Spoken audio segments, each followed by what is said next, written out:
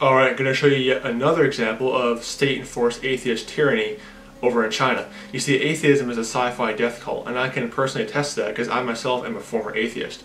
I left atheism when I was in my teens and got saved, got born again, and never been happier since leaving the sci-fi death cult of atheism. That's all it is.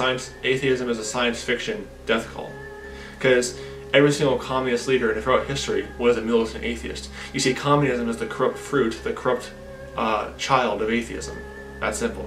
And China is proof of the tyranny that atheism can do to people when you don't have church-state separation. And this is an article on the Christian Post. It talks about China sentences Christian bookseller to 7 years in prison for selling, quote, illegal books. This is what happens when you don't have church-state separation. Atheists can get all tyrannical. You see, atheists don't like church-state separation because it prevents the government from doing tyrannical things like this. I'm going to read you this article. It says, a Chinese Christian online bookstore owner has been sentenced to 7 years in prison and fined nearly $30,000 for engaging in what the regime calls or deems as, quote, illegal business operations. Persecution watchdog International Christian Concern reports that in September 2019, Chen Yu, who operated his online bookstore in Zhejiang, hope I'm saying that right, province's Taizhou City, was detained for selling unapproved religious publications imported from Taiwan, the US, and other countries. Last week, he was sentenced to 7 years in prison and fined 200,000 RMB, or $29,450 in American money, I think, according to a document from the People's Court of Linhai City, shared by Father Francis Liu from the Chinese Christian Fellowship of Righteousness. Now, obviously, he's a Catholic, which Roman Catholicism is not Christianity. Roman Catholicism is a pagan, idolatrous, Babylonian cult. Just wanted to point that out. So I use the term Christian just very lightly, because obviously Roman Catholics are not Christians. Roman Catholics are idolaters, they're pagans, they're Satanists. But I'm just using this to show an example of what the tyranny that state-enforced atheism does to religious people. People who claim to be religious, I'll put it that way. Continuing. Additionally, Chen will also have his iPhone confiscated, while the 12,864 Christian books from his bookstore will be destroyed by the Linhai City Public Security Bureau.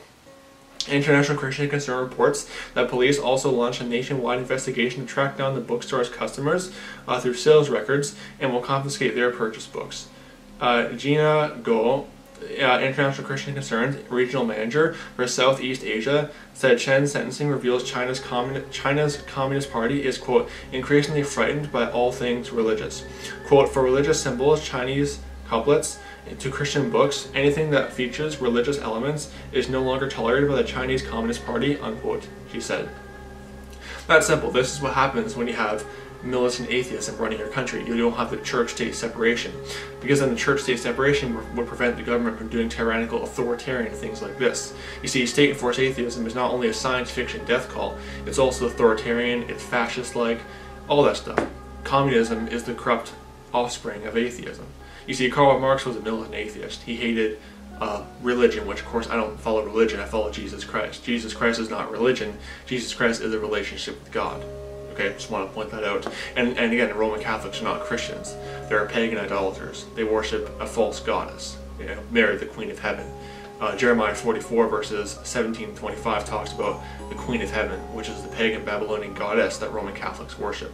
So I want to point that out. So this Christian is a Roman Catholic pagan. But this is what happens when you don't have the church-state separation. This is what happens when you don't have religious liberty and freedom of speech, freedom of expression, liberty of conscience, all that stuff. The atheists can get all tyrannical, and this is the corrupt fruit that atheism produces. Again, atheism is tyrannical, atheism is bondage, atheism is slavery. That's just that simple. When I was an atheist, I was never happy. When I was an atheist, I felt like I was in bondage. When I converted away from atheism and became a born-again Christian, I felt truly free, I felt liberated. That's simple. So don't be deceived by atheism. It is a sci-fi death cult and authoritarian to the core, and this stuff like this proves it. So may the grace of our Lord Jesus Christ be with all the brethren. Goodbye.